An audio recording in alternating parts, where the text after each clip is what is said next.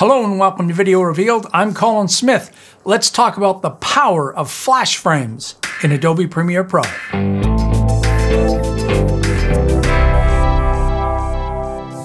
All right, by flash frames, it means anything that flashes as a frame. It could be a solid or an image or a video. Let me show you what I've created and then we'll break it down.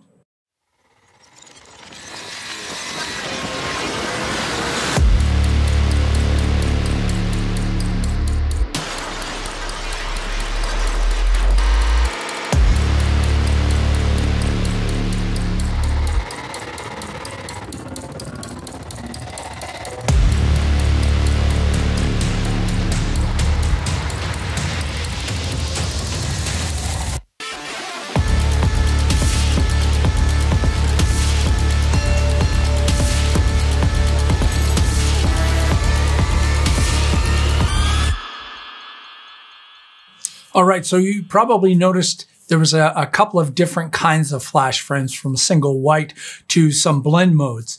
But I also want to point out that the stock video in this was provided by Adobe Stock, the premier supplier of stock video, images, motion graphics, templates, illustrations, and 3D objects. Find the perfect asset for your next project.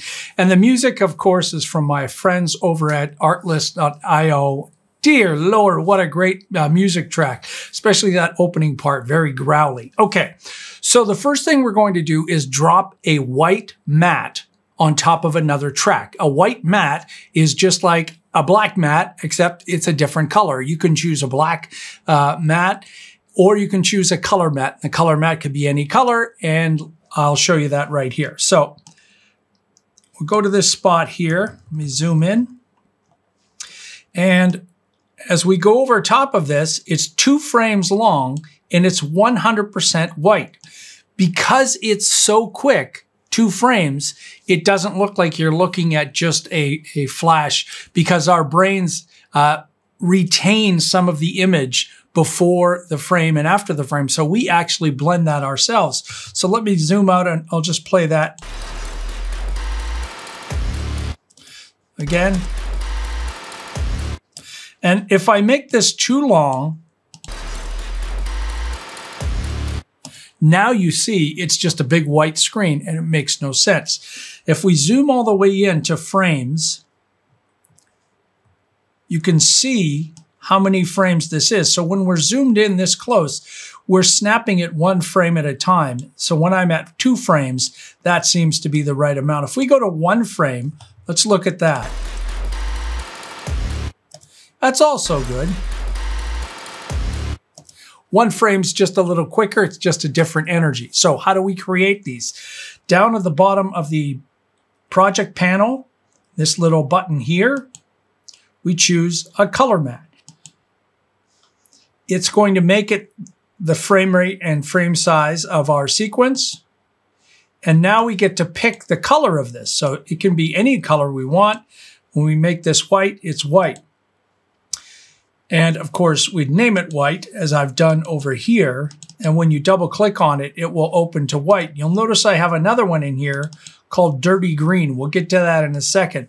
One thing you have to be careful of is if you have one matte and you've dropped it into multiple places, if you change the color of one, it's going to change all of them. This could be very useful if you want all the flashes to change from white to blue.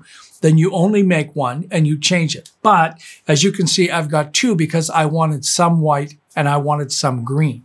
Okay, so you just literally drag that in wherever you want it. Let me drag it here. And you just change the size of it. And place it.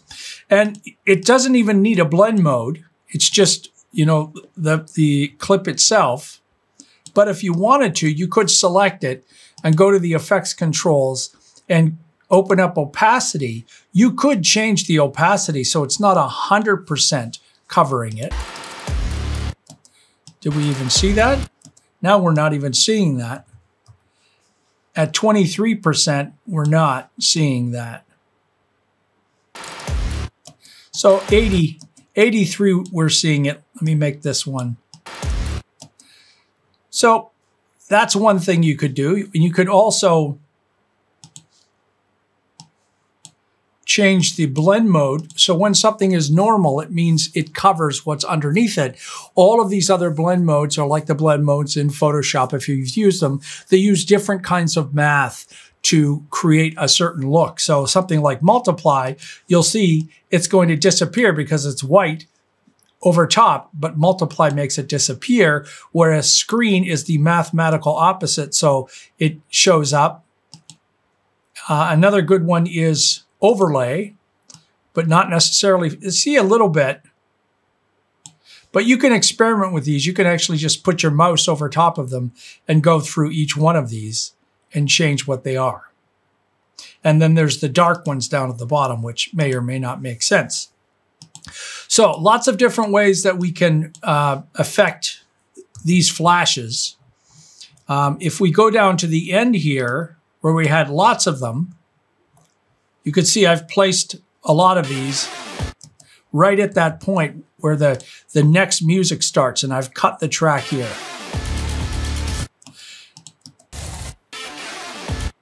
And I tried to put them in non-equal areas because I want more of a chaotic look. So I'm not going to put them in every 5 or 10 frames. I'm just manually just moving them around. They're all the same duration. You could change that if you want. But that gives that flashing kind of effect. Now, way over here on the right, you may have caught this. There was something different. When we roll over this one, you'll see something very different. The frame is actually moving and it's scaling up. This is a real typical glitchy kind of effect that happens when you want this kind of a look and this kind of energy. So you'll notice that I have two things happening here. We zoom in. One is the dirty green. So this is the color that I chose, which was this dirtyish green. And the blend mode I'm using is all the way down to the bottom. It's divide. And there's just, how did I come up with that? I picked a color, which I just guessed at, dirty green. And then I started going through all of the different blend modes until this one came up. And then when I went and tried something other than dirty green, it didn't really work. So I'm going to leave this where it is. I'm on hue, and I'll move this around to different hues. So now this is that blue, and you can see it just doesn't work. What if we went to a more purpley red? No, it doesn't work. There's something about the green and the video and the divide that works. And sometimes you'll find this. You'll just pick something, and for whatever reason, it works. Now below that is an adjustment layer, and you can add an adjustment layer simply by clicking here and add an adjustment layer. Adjustment layers don't do anything by themselves. You add effects to the adjustment layer. The reason I'm doing this is I want to change the position and the scale. I want it to seem like the frame is jumping in the camera, but only for a short segment. And if I do that to the video, it will do it to the whole video. And if you don't know to use an adjustment layer, you might cut the video and then apply the effect for the cut point. The problem is, what if you wanted to move that effect? Then you'd have to set rolling edits on both. It's a huge pain. So instead, add an adjustment layer, and you can see over here, I've got a position change. And that, you can see over here, I've got transform added. And you can't use the motion setting up here to change position. You have to add transform, and it's in your effects. Transform, right down there. And you add that to an effect and add that to the adjustment layer. If you move motion, it moves the position of the adjustment layer, not the effect. So the transform effect is move and position and rotation of just what's happening right here. So you can see I've got keyframes moving this around. So it's changing the overall position. And when you're doing this, you're moving this around, changing the scale. But it only happens in that spot. So the combination of the color change and that movement gives you that effect. And here's where it really becomes fun. Let's copy this 2 more times and make it completely different. So I'll select both of these. I'm holding Alt on Windows, Option on Mac, drag over here. I'll leave the green, but I'll go to the adjustment layer, and I'm going to go to these. You could select all and delete these and start again, but I'm just going to go over here and start messing around with these and the position, scale, just to make this one look different. Let's copy another one. I'm going to make this one closer. And again, for this one, let's really blow this up, really mess it up. Go to the next one.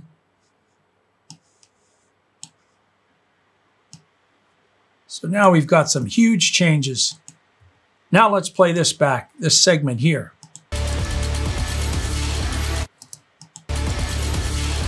Wow, look at that.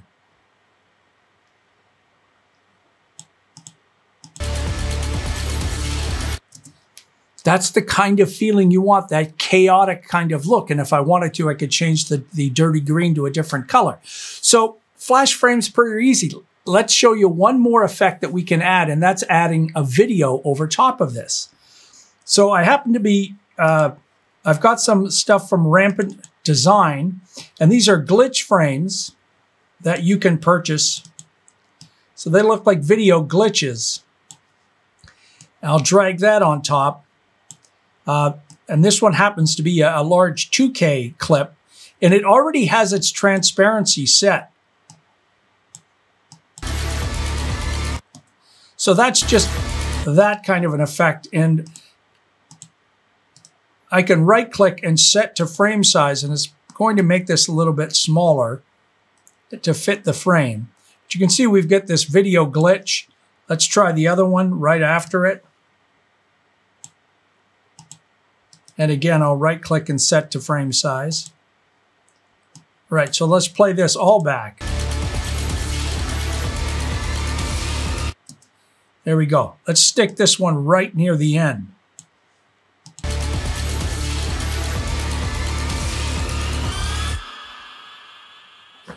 So there you go. Flash frames, they're really, really simple things, but they can be very, very artistic the way that you use them. You'll notice that I did a lot of things by guessing, haphazard, random, chaotic.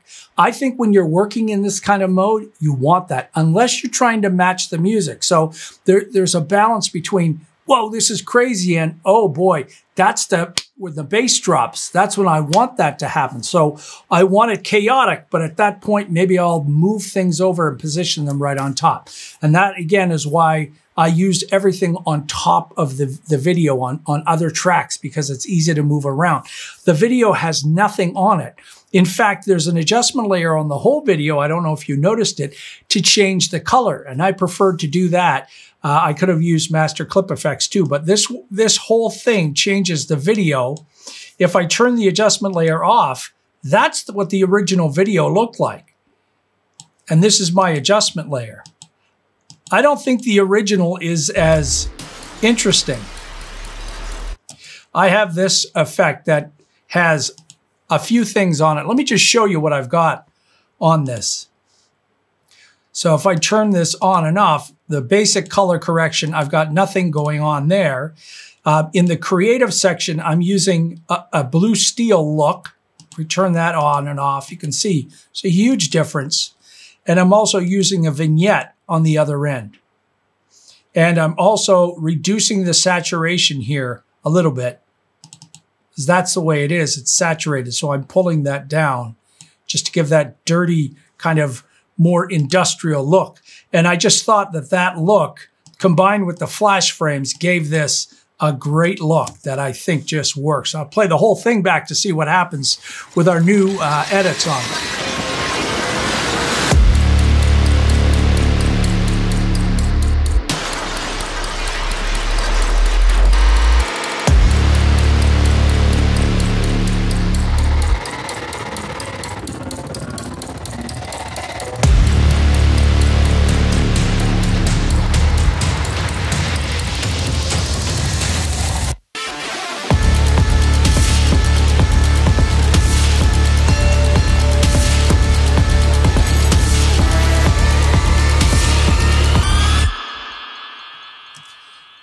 One last thing I should show you is you'll notice that there are some segments that are slow and some that are normal speed. This particular stock video clip from Adobe Stock is a high-speed shot. So when you download this, everything is slow motion.